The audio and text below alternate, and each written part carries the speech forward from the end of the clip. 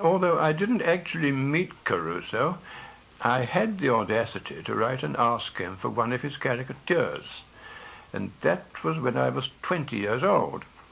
He very kindly sent me a real beauty, which of course I still have. Yes, I've seen it. It is marvellous.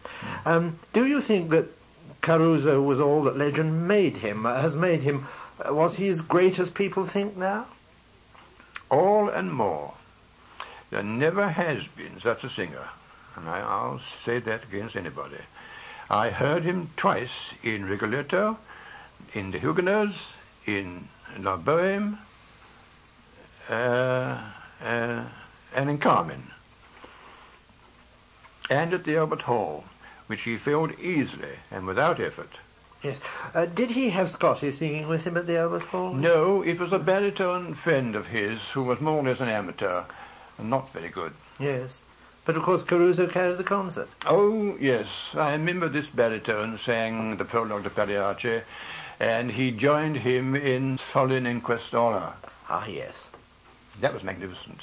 Yes. And of course it didn't make too strong demands on the baritone, and it was very effective indeed. I shall never forget the way his voice swelled on the repeat of the refrain.